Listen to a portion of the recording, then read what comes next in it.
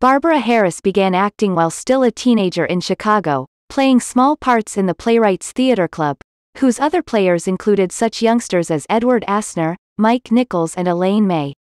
She was also in The Compass Players, the first ongoing improvisational theater troupe in America, directed by her then-husband Paul Sills, who founded the theater based on principles created by his mother, Viola Spolin, the author of Improvisation for the Theater.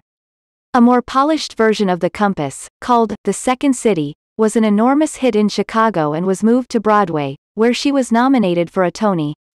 She starred in a series of notable stage productions, including On a Clear Day You Can See Forever, Oh Dad Poor Dad, The Apple Tree Tony Award, 1967, and Mother Courage. Her film credits include major roles in 1,000 Clowns, 1965, Oh Dad, Poor Dad, Mama's Hung You in the Closet and I'm Feelin' So Sad, 1967. Who is Harry Kellerman and why is he saying those terrible things about me? 1971. The War Between Men and Women, 1972. Nashville, 1975. Freaky Friday, 1976.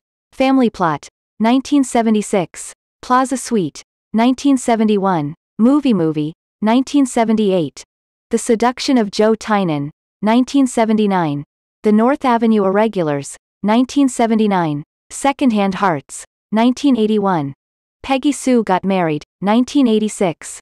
Dirty Rotten Scoundrels, 1988. And Gross Point Blank, 1997.